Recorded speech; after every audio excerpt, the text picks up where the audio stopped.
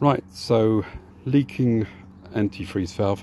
This is one of the multiple heat pumps I've got to refit here, and they've all been fitted with the wrong fittings here. This is a inch female, inch to 28 mil, and just to demonstrate, I've got a clean fitting here. This is all baggy and loose on here. There's no way that'll tighten up onto that thread. That is for a taper thread, and to demonstrate, I've got this fitting with a super exaggerated taper on it. So the idea is, as you drive it in with your PTFE tape or your paste or your Loctite tape or your Rapid Blue stuff or your Loctite on there, that will actually start to nip up and tighten up in the female thread, giving you a very snug watertight joint. But if it's got a parallel thread on it like this one, it's not going to tighten up. So for this we need to use a flat faced union. And here we have a flat faced union. This is inch. That's got a 3/4 male thread on there, which is a taper thread. That's been inserted with Rapid Blue stuff into a 3/4 to 28 mil female line, and that's ready to rock and roll. So we have a nice little rubber washer that pops in there, and that will screw onto there. I don't think I can do it with the phone in my hand. Let's give it a quick go.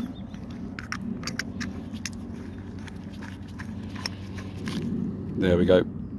So once that's snugged up there, that will be completely leak free. Can rely on our usual compression fitting there. So let's stop using irons on parallel threads. So for bottom boilers, they're nearly always parallel threads. I see lots of irons wind onto them. Don't do that.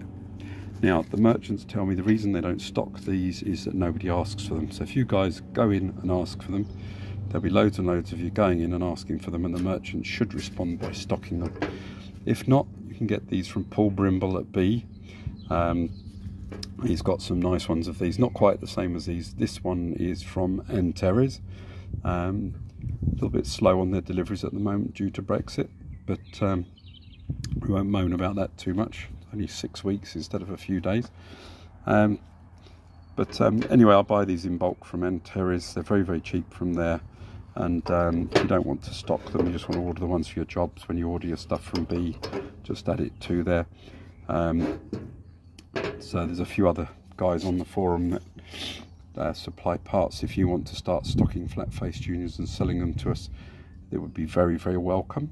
Daniel and I can't remember the names of the other guys, but anyway, if you want to stock these, that would be great. The more stockists, the better. Okay, well, I hope that helps.